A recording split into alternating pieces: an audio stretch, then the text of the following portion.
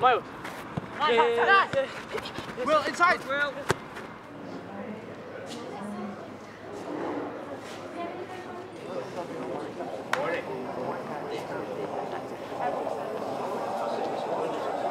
Oh, go. Go. Beautiful.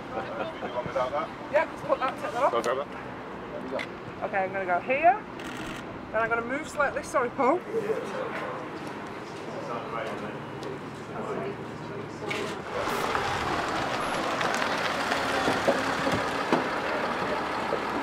How are you? Good to see you. Welcome back. It's great to meet you. We've got you a bit of sun, a lot of rain. I'll see you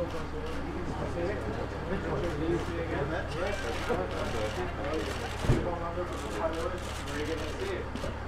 Fantastic, how exciting. Come on, Paul, how are you? You know this young man? Yes, we're in the mini stadium, which is 7,000, 5,000 seating, 2,000 standing, Right. 80 acres in which we have 16.5 pitches. Yeah, so that's for private training sessions where the manager wants a little bit more secrecy. Test out your... Absolutely, so we do set pieces against Chelsea, one of your teams. Yes. I didn't mention it. We're going to leave that to later. Pretty good one, actually. We had to go through quiet. Right. So the opposite's going to Important moment at number 3. That's the 93rd minute, 20 seconds when Aguero scored that third goal and we won the Premier League back in 2012. And this is a classroom. You could do the thing about what we would have here, so what would the week track? And you're young just a meal. Yeah? Who do you want to be, like? Yeah. So, but what about We want a drink. Yeah, let's have Lucozade. water, yeah, milk. Do you like this new place? Okay, so what do we do now? Why do you split the pay? I go around lots of places around the country.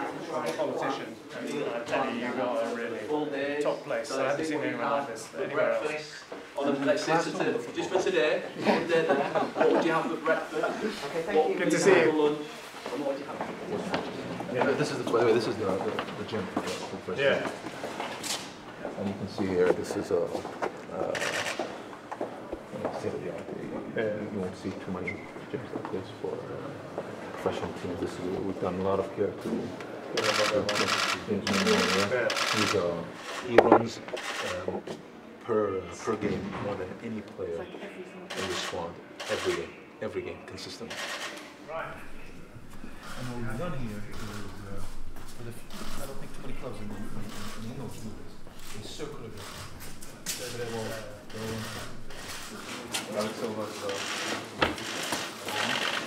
so they have a staircase that leads into the lounge. And then if you click on over here,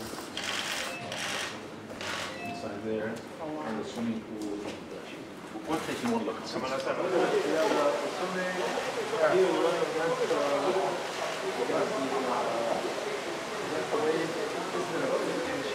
down, and then you're running. Yeah, the water's for injury.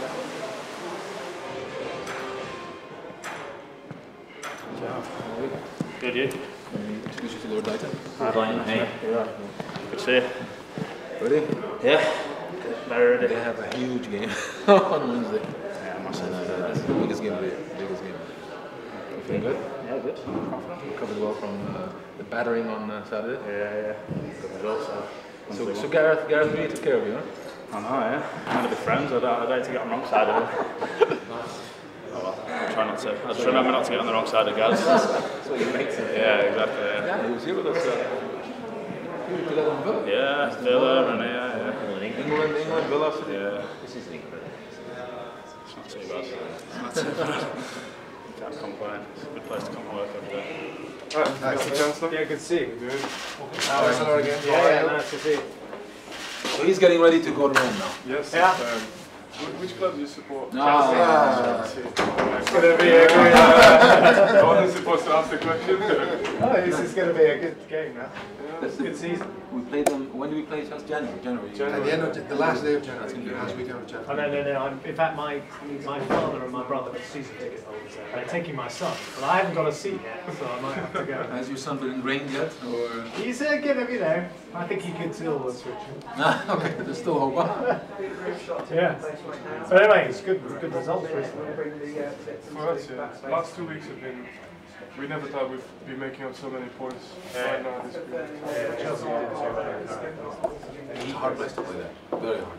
I mean, it's one of the hard places to play. Newcastle? Yeah. We somehow we always do well there, but it's one of the... Why? Because of the noise? I love the fans. Yeah, they're passionate. Well, you get them quiet if you start well, and yeah, I think Chelsea, that's where they fail. If you start well, they can sometimes do it on their own team.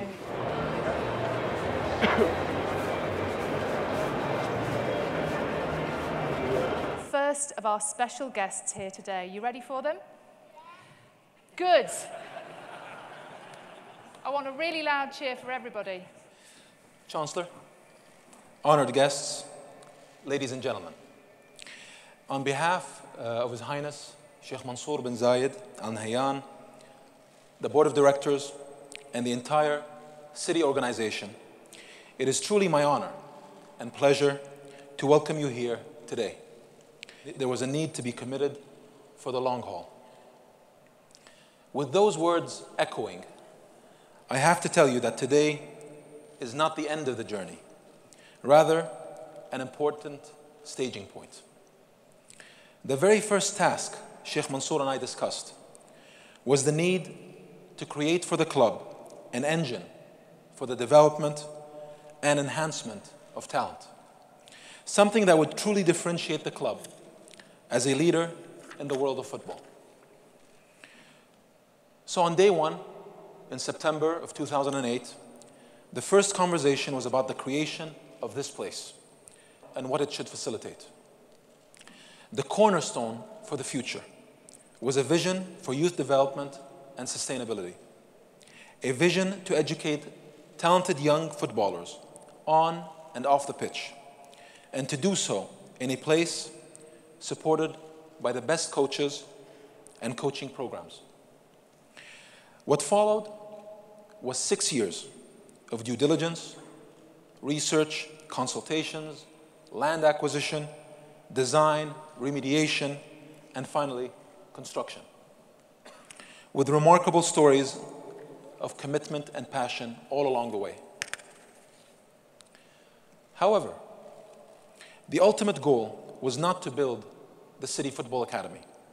It was to make that vision for youth development a reality.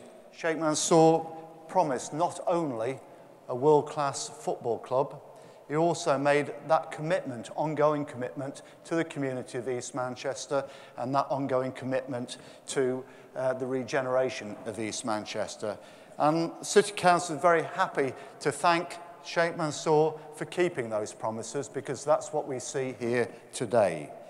Investment into the Etihad campus has been unprecedented. And now we celebrate the City Football Academy, which has turned that 80-acre former chemical works site into a valuable community asset. So it's a fantastic investment in Manchester, and I think the way you've involved and engaged with the local community, not just in building the facilities, but also in providing education, leisure facilities, and football training facilities is great. The final thing I want to say is, and use this as an opportunity to make an announcement, which is we've got to, as a country, I think, do more to invest in our grassroots football. The facilities available here are sadly not matched in every town and city across the country and in every community. And so we're making a commitment today to a £50 million investment across our country in many more all-weather pitches, in more football coaching, so that all our communities and all of our youngsters have the opportunity to shine on the football pitch. I think this is an important step forward. It's something that the Football Association have recommended to us and we've taken forward as a government, because whilst it's clear we've got the very, very best football league in the country, in the world, I want to make sure that we've also got the very, very best national team in the world. And by investing in the grassroots, as you are doing here in Manchester, we're going to make sure that happens. Thank you very much. It's a pleasure and an honour to open the new Manchester City Academy.